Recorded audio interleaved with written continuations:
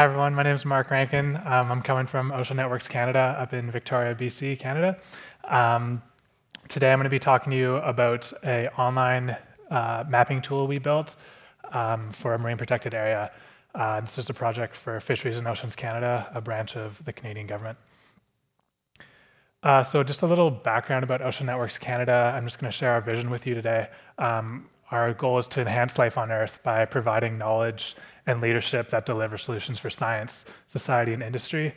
So Ocean Networks Canada started with an idea to put an undersea cable off of Vancouver Island, and it was the world's largest undersea cable. It goes from Port Alberni, which is a small village in Vancouver Island, and it goes about 250 kilometers west into the ocean and then loops back around.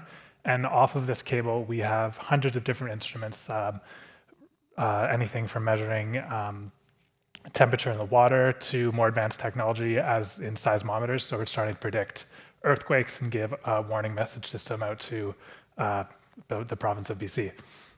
So for today's talk, just a little outline, I'll be talking about the Endeavour hydrothermal vents marine protected area, a little bit of background about how it was discovered, what's located there, and then I'll dive into what kind of spatial data is available, and then how we took that spatial data and hosted it on our own servers to integrate it and put it onto an online map. And hopefully, if there's time, I can answer any questions that you may have. So first of all, just a little map of where the Endeavour hydrothermal vents marine protected area is. It's a pretty small area just in the south of that image. So within Canada's EEZ, there's 2 MPAs. The Endeavour hydrothermal vents was first discovered in 1982, but officially became an MPA in 2003. And then more recently, we have the Bowie Seamount, which is just recently discovered. So there's a lot of hype around that one. So within the Endeavour MPA, there were 5 known vent fields, and they have really interesting names because the scientists just come up with crazy names. So there's Salty Dog, Sasquatch, Mothra, and Main Endeavour Field, and yeah, another one I can't remember off the top of my head right now. But what's interesting about these vent fields is that they're basically unique areas where these hydrothermal vents just basically erupt from the seafloor. So picture yourself kind of like on Mars, it's like super barren, and then out of nowhere come these 30-meter stacks up to 100 feet of these, basically like a spire-like image. And I'll show you one in just a second here. So this is what we're looking at. These huge vents come up, and there's sometimes black smoke, clear smoke, various types of species. And it's fascinating because in this area, it's actually been documented that there's more biodiversity per square meter than there is on the Amazon. So this is why they're very unique ecosystems and why we're putting so much energy and effort into protecting them. So in just this area alone, you have 90% of the species are endemic to just this area. And there's 12 species that will only exist in this area. You won't find them anywhere else on the planet. And what's fascinating about this is that this is 2.2 kilometers below the seafloor, so there's no sunlight penetrating this area, and it's extremely toxic. So the materials that are coming out of this smoke can be anywhere from like zinc, sulfur, copper, iron, and this is what the species thrive off of. So they're purely subsisting off of this. And so what we'll see happening is that we've had scientists come to this area year and year again, and they've seen these spires collapse, and basically all these species will die off. But then we'll see a new spire emerge maybe a few hundred meters away, and all these species will colonize within a matter of months. It's extremely fast how fast these species get around. So just getting into what spatial data we found. So we have data that goes back to the year 2000. So since its discovery, we've been able to contact previous explorers, previous navigators, and understand kind of what type of data they're getting. So a lot of the dives had to be used with submersibles. So we had ROVs, remotely operated vehicles, AUVs, so like autonomous underwater vehicles, and human operated vehicles. So like we'd have humans go down there and explore the area. And so what we were able to do is document exactly where these submersibles were going. And so because the navigation data is so precise, we can get exactly where they're going. And a lot of them even had footage on them. So high definition cameras were able to document the area. For our more recent dives, like within the last 5 years, our underwater videography was so good that BBC Blue Planet 2 contacted us to get some of our footage. So if you watch episode 3, you'll see a lot of our footage from that. So just going into this picture, this is showing all the track lines of where these ROVs and submersibles have been located. So you can kind of see the hot spots of where the popular areas are. And so like that big blob kind of in the middle, that's the main Endeavour field. So that's where you'll see hundreds of those vents I showed earlier with all these different types of species, tube worms, anemones, you name it. There's so much stuff going on there. And so we were able to basically find all that, track it, and then put it into our geodatabase. This is another aspect of the project that we're working with Fisheries and Oceans Canada. So not only were they interested in seeing what type of human activity was going on, they also wanted to see if there was any debris, so like any anthropogenic debris. And this is what this is showing. So we're classifying it into different categories. We see a lot of different fishing gear. So although this is a marine protected area, it means that no fishing is allowed to take place, especially trawling equipment. So if you have those extreme weights that go on the bottom of the ocean floor, they can knock down these chimneys and basically obliterate any of the vents that have taken place. So we want to eliminate that. We're seeing random pieces of garbage like tea kettles, pop cans, different types of plastic. And so we're all able to navigate the exact location of where we saw that. So we took all that data. So we basically found it from third parties. We have our own cruise data. So Ocean Networks Canada, because we have this massive cable infrastructure, we have to go down there and maintain it every few months. And when we do that, it's extremely expensive. It's about $1 a second. We have to hire a huge ROV crew. We usually get the Canadian Coast Guard and get one of their exploration ships. We send out our own scientists, and then we run our own cruises. But then we also have to do research with the third party to see what kind of data they got. So once all those conversations have taken place, we're able to take all that data and put it into our own database that we have at UVic, University of Victoria. And then from that geodatabase, we basically just pick and choose the spatial data that we're interested in. So you can see in that Esri file database, we have dive tracks, physical samples that we've taken, any visual surveys that we might take with a lot of high quality metadata. So what's great about the expeditions that take place is that we have a dedicated person or like a few people that 24/7 will log exactly what the ROV is seeing. So they'll be putting in exact species of corals or maybe classifying the substrate. And so what we do is we basically have like a logging system where they track keywords, and then we can search through those keywords to determine exactly where those things have been located. So corals, for example, we can see people might be logging a species of coral, then we can start to navigate, okay, this is where the exact like lat-long coordinates of where those were. Once we have all that data, we host it on our own server, and then we create an online map, and we basically just link to those server locations. And then we would share it with Fisheries and Oceans Canada or whoever wants it. And all this data is free for you guys. You can Google Endeavour MPA Ocean Networks Canada. This map will show up and you can access all of this.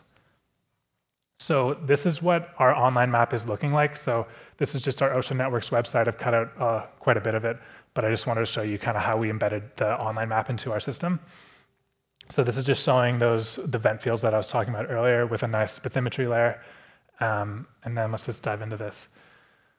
So with this online map, we can have tons of different layers. I just wanted to show you this one here, which is corals. And so what's great about this is that we enabled pop-ups, which I'm sure you're familiar with. You can see all the different attributes that we have there, the depth, lat long, and then also that comment. So that was like the logging system I was talking to you about earlier. But the most fascinating thing that I really like is this video link here. So Ocean Networks Canada is also, there's a huge team of software developers. We have like 60 people who are working on anything from developing new tools, website developments. Our biggest, or like our proudest achievement is this system called Oceans 2.0. And basically that's an in-house software that we provide to monitor all these scientific instruments. And so this video link, I'm just gonna show you this right here. This will open up, if you click that, it'll open up our Oceans 2.0 software. This is just like an aspect of that called CTube. So CTube is basically, it's like the YouTube of the ocean ROV footage. And we have all the cruises on the left there. So that goes back to like around 2012, 2011. And for each one of those cruises, there's each dive. So you can click onto a dive and then you have the timestamp of what was being logged at the time. So just going back So this Lokma Aquarel Arts, that was just like what the dive comment was. You can see it's the exact point in time in which they saw this. So that was really useful because even if you're looking at an online map, it's quite visual. You can get a good idea of what's going on, but actually seeing the footage and like hearing the navigators, hearing the chief scientists talk about what's going on, actually just like basically feels like you're right in the ocean looking at this. It's so useful. And when we demonstrated this with Fisheries and Oceans Canada, they were just blown away. They didn't even know this technology existed. They were so surprised, and we get emails from them they're saying that they're using this feature. So it was really useful. We were really happy about that. And yeah, that was basically our project wrapped up, and we were really happy about delivering it with them. So thank you so much for your time, and if you have any questions, I'd be happy to answer them.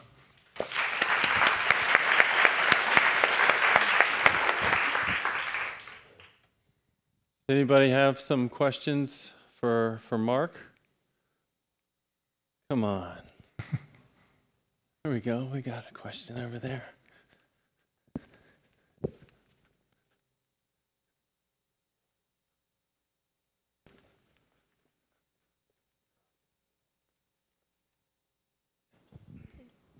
Hi, so your presentation was really cool too. I have a background in marine protected areas, and one of the things that my organization is trying to do is, create a way to map them effectively.